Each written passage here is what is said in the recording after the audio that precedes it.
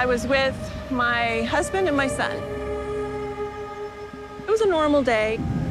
Families, kids were in the water.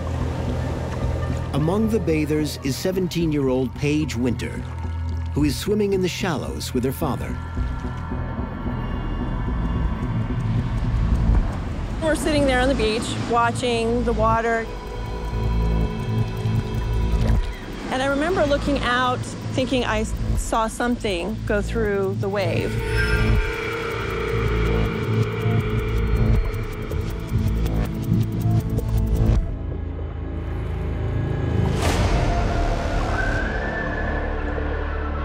I knew something wasn't right.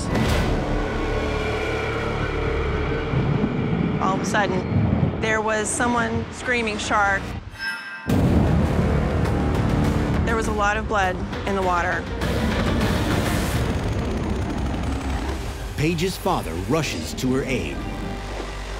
Her dad just started going at him. The desperate parent punches the shark again and again. It was surreal. It was like something you would see on TV. Finally, the predator releases.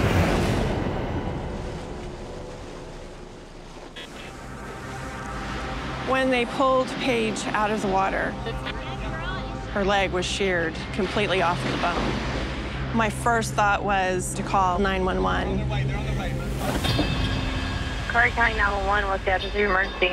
There was a shark in the water. We have someone who's gonna hurt. They're on their way. Paramedics arrive within minutes and rush the 17-year-old to the hospital. Doctors are able to save her life, but are forced to amputate her leg.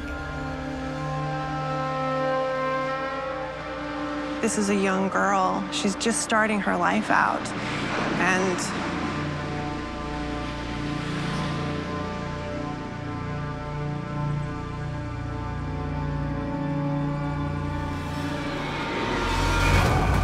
the attack on Paige Winter makes headlines around the world.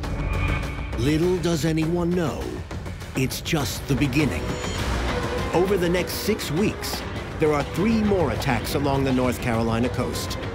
4 in total. Nearly double the average for the past 30 years. For tourists and locals alike, it's a potentially devastating turn of events.